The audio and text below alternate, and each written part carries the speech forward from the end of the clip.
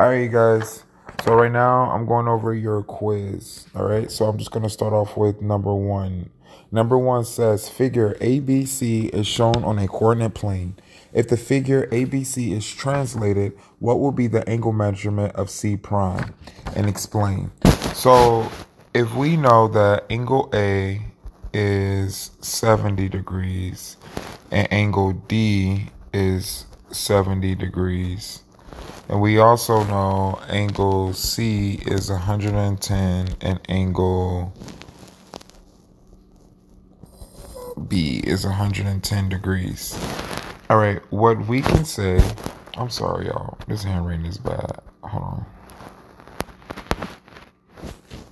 What we can say is we don't need to know if it's moving up, down, right, or left. All we need to know, and what I need for you guys to know is that whenever you translate, you are preserving, you're preserving the image. And when you preserve the image, that means that your angles will stay the same. So just by us translating this figure, the measurement of C prime will stay the same at 110 degrees.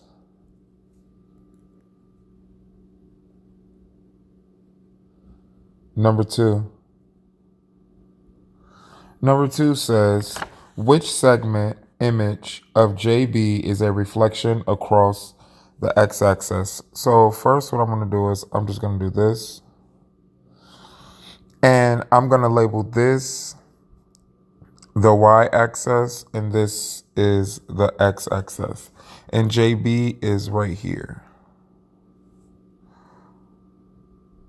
So if I have JB right here, and if I'm doing a reflection across the x-axis, I'm doing a reflection across this axis right here. And when I do the reflection across this axis, I'm going to end up right here. So I think the segment that's down there is QU. That's your answer.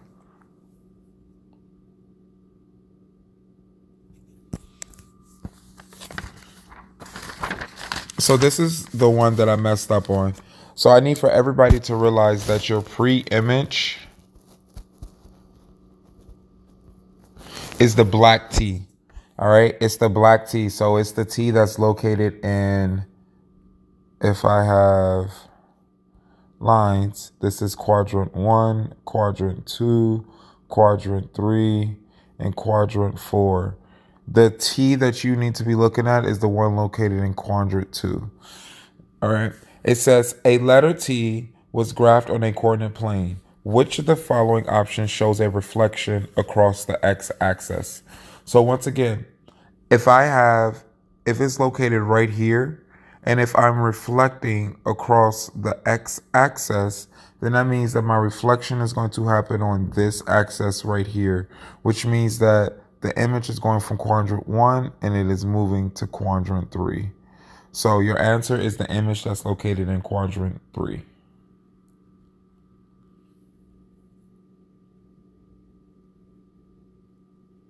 Number 4, it says triangle JBE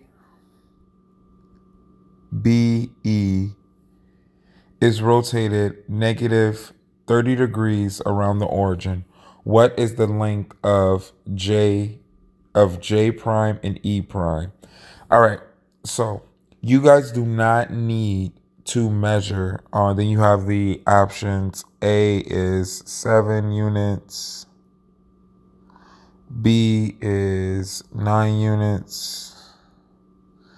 And C is 10 units. All right, so you guys do not need to really rotate this. What I need for you guys to understand is that when we move, when we rotate, when we reflect, remember that when we rotate and when we reflect, we preserve, we're preserving the image. And when we preserve the image, our measurement stays the same and our angle stays the same. So all we need to do is count the distance between J to E. And that is going from E is at 2 to, so you count at 2. So go to the number line off to the right and start at 2 and go all the way up until you get to the number 8. And so 2, 3. So when you count, you're not counting from 2. Like 2 is the first point. So I'm going to start at 2 and I'm going to say 1, 2, 3, 4, 5, 6, 7. All right. It's 7 units. It went from 2 to 0.9, which is 7 units. That's 7 spaces in between. That's how I would want you to look at that. So it's 7 spaces in between 2 and 9. If you look off to the side, I know my measurement isn't exact and maybe the J is a little bit off. I know. I'm sorry. But what I'm looking for you guys to understand is that when you count from E to J, you're counting 7 units. And what I really want you guys to understand is that whenever you're rotating, translating, or reflecting, we are preserving the image. So if the distance was 7 inches, it's gonna be 7 inches. 7 inches. If the length was 20 inches, then the length will still be 20 inches. All right, let's move on to number 5. It says, what type of transformation was performed? All right, now we need to remember, I'm actually going to do 5 and 6 at the same time. So a reflection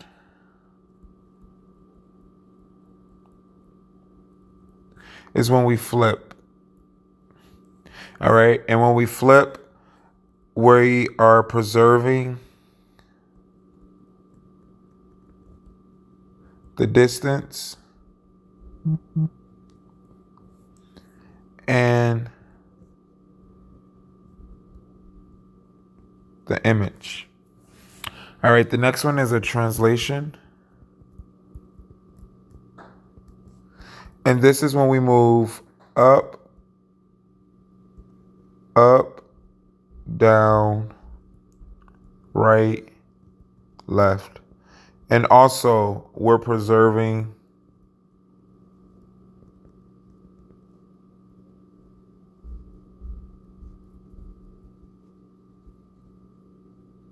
the distance and the image. After that, I have a rotation.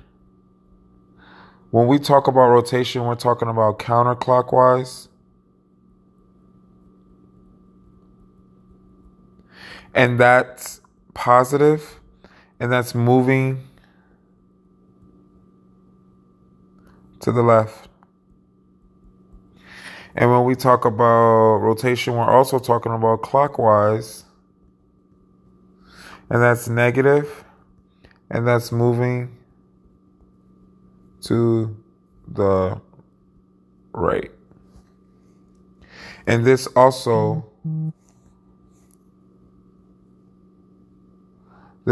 preserves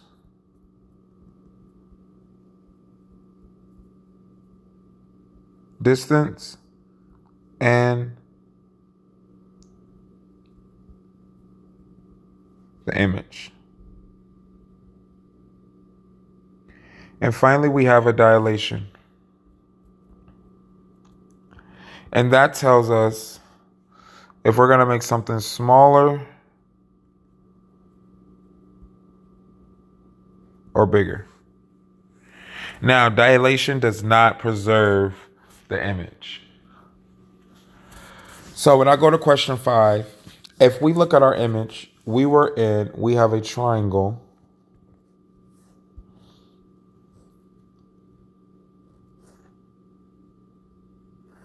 And I have Q, U, N, Q prime, N prime.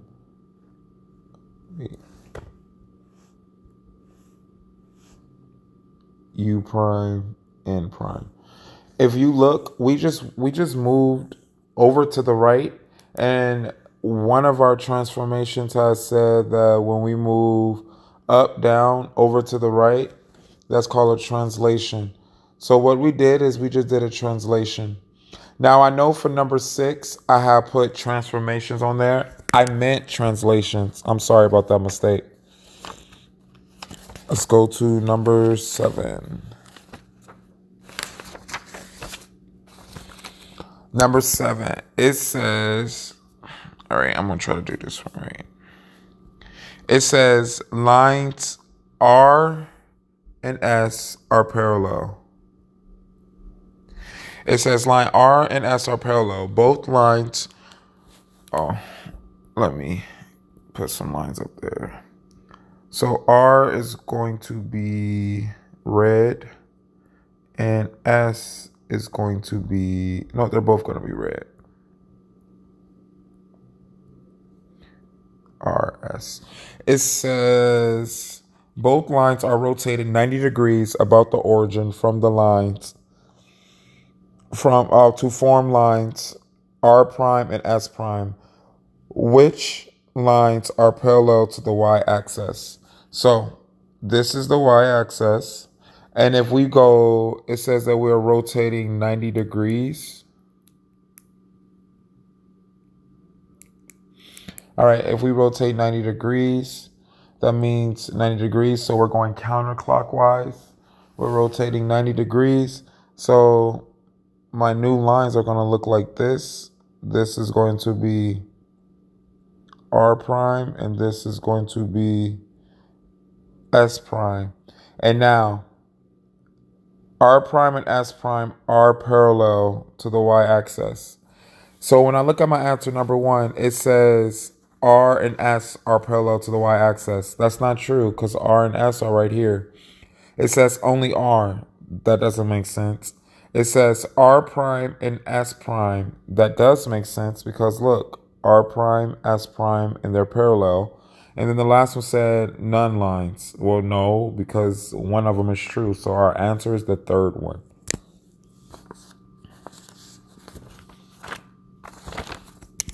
Question 8. All right. So it says if triangle CBA is rotated 180 degrees, what are the coordinates of C prime, B prime, and A prime? So once again, I'm going to put a coordinate plane on here. And I'm going to put the quadrants.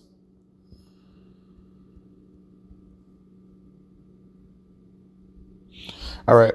So what I need for you guys to understand is that anything that happens when we rotate 180 degrees, we're rotating and we're moving in 2 quadrants. Our figure is located in quadrant 1. So in quadrant 1, we have X and Y, and X and Y is going to be positive and positive. In quadrant 2, X is going to be negative, Y is going to be positive. In quadrant 3, negative, negative. In quadrant 4, positive, negative. So if our figure is located in this quadrant right here, and if I have to rotate it 180 degrees, that's moving 2 quadrants. So I'm going to go 1, 2. I'm now in quadrant 3. I went from quadrant 1 and I moved to quadrant 3. When I move to quadrant 3, all of my points here are negative. So your answer for number 8 is going to be A prime is -7, -3. B prime is going to be -12, -8. And C prime is going to be -7, -10. And that's your answer.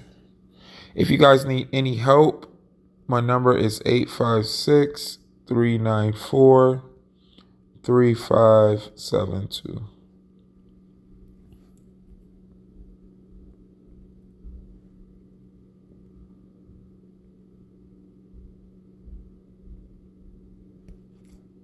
All right. Thank y'all.